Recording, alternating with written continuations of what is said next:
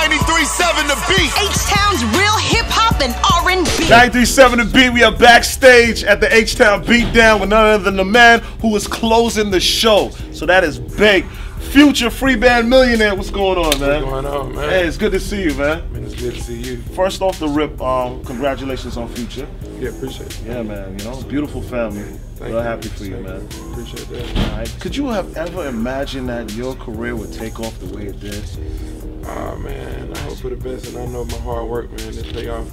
But at the end of the day, I'm continuing to just put music out and see where we go from there, you know what I mean? I want to go beyond my expectations and just take me to another place that I never thought I'd be at. You know what I'm saying? That's what music do.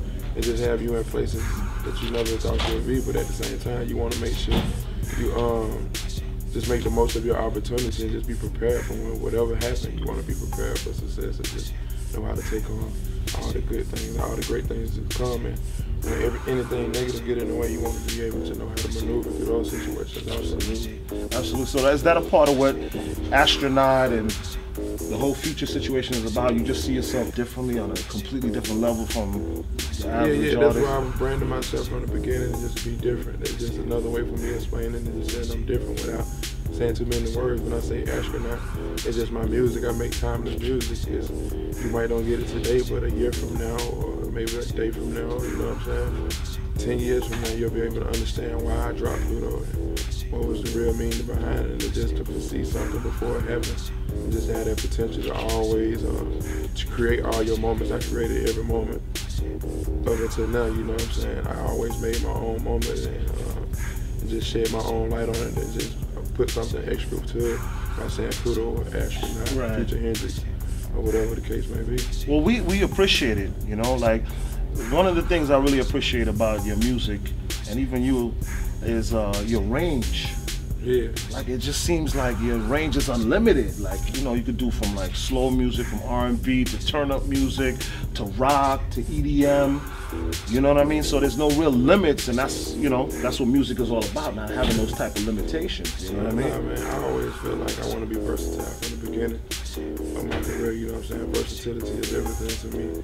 Me being an artist, but besides that, me being a writer, you know, you got to showcase your versatility, be able to, for other artists who want to work with you and be able, you know what I'm saying, so you can get other jobs besides just being an artist and performing all the time. You know, I love being in the studio, so that's another way to get the music out. Without me, I always have to put a mixtape or an album out. You know what I'm saying? It's find a way to facilitate the music through other artists and let it live that way on the radio. Some records on the radio, I never tell anyone that I write because that's how much I love music. I love hearing it. I love people. Even if you're not performing it. Yeah, I love seeing it change people's life and just seeing the way the fans react. Not on a showing off level, because you already humbled yourself by saying like you keep it low key. But give me one song that you wrote, but just a surprise. I wrote Blueberry Yum Yum for on the Red Light District album. For Ludacris. Yeah. Wow, all right, that's dope, man. See, that's stuff we didn't know about Future, 6-7 years ago. Yeah.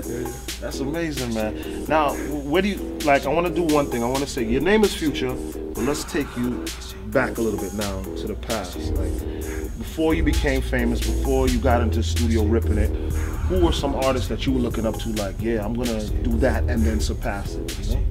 I would never say I was like, man, I'm going to do this and do it and surpass it. I always look at every artist individually and just be able to take something from each person, you know what I'm saying, that what you consider you want to take from it and you want to apply it to your career, however you may want to see it. But, well, then who did you admire? There's so many artists, man, just from R&B to rap to rock and roll, like from Limp Bizkit to Green Day to Nas to Lauryn Hill to Soulja Slim to Juvenile to Master P to Too Short, E40. All the way down here to like Pimp C and UGK. Yeah, that's a big range. That's a big range. You know what I'm saying? Barry White. Just a different range of artists that I was able to cater my style after and just pick up something from it. That's what's up.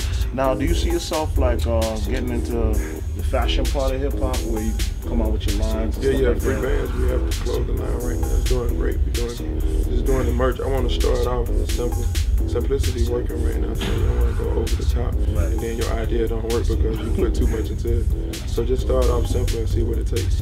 All right, that's what's up. So we have a lot of stuff to look forward to with you, man. Listen, talking about that, your name is Future, your son's name is Future. Yeah.